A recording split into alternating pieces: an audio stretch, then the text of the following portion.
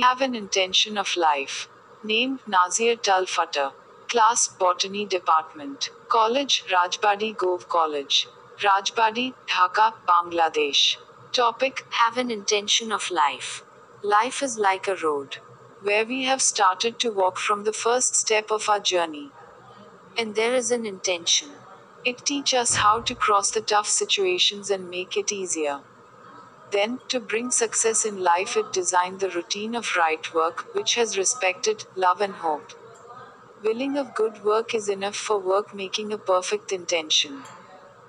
According to our intention, we can decide to walk in a true path. We can say good work can be done by one will, that will would be made with 100 perfect concentrate.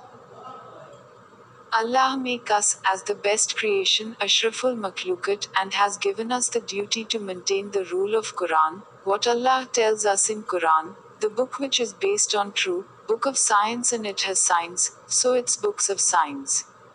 In the Quran there is nothing to doubt. If we have an intention of every work, then our work would be done without any stress, and this intention must be for good. So, here we see, work which we are doing with good intention, the result of the work will be good, we will get a better life. So, there is an important fact that every work should have a good intention. Thus, we can take right decision, and to get the way of right decision, then we should read Quran. Quran is the best book in the world. It is the book of Allah's expression, what He wants to tell for the well-being of all human beings for the earth.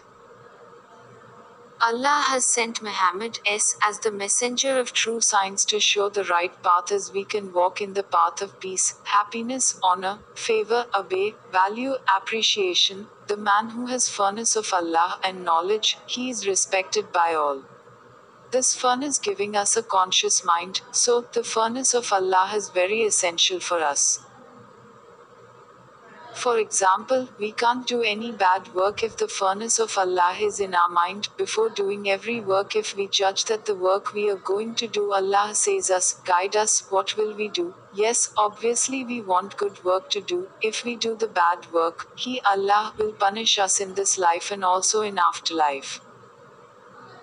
And if we do good work, Allah is giving us a healthy and good life and will give a lot of good prize in afterlife. We know from Surah Al-Asr, if we have 4 characteristics, that first of all, to become believer, believe in Allah, who is the one.